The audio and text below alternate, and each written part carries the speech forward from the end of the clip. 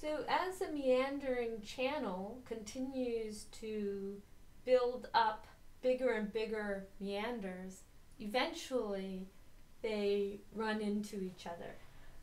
So if we take this diagram I've been using here, and you have erosion on the outside of the bend, both of these bends, you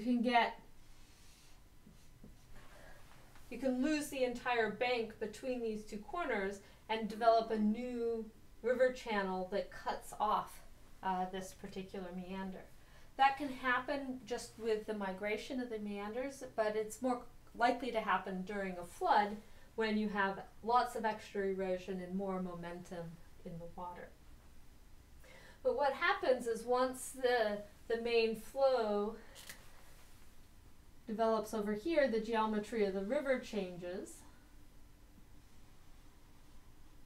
I'm going to be down over this way, and you end up cutting off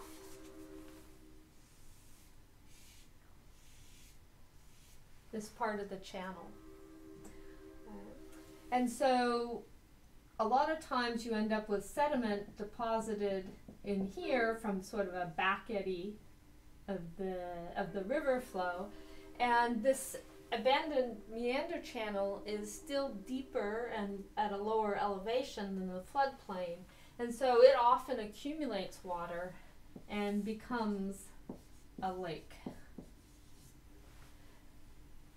And so then you go from a river channel facies into deposition in a lake, which is typically very fine-grained sediment. And a lot of meandering river channels, there's lots of water, there's lots of nutrients from the sediment that's being brought in, and so there's usually lots of organic matter. So these are usually organic, rich, and mostly have mud-sized grains accumulating in them. So these lakes are called Oxbow lakes, and that's connected to the agricultural use of floodplains before there were mechanized tractors.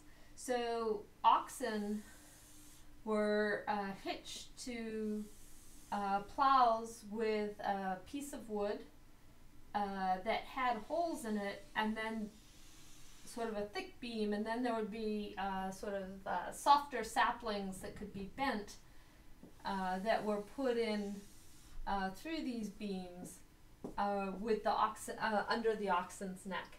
And so the similarity of the shape of these bows that were used to hitch the oxen to the plows and the bends in the river led to this name, Oxbow Lake.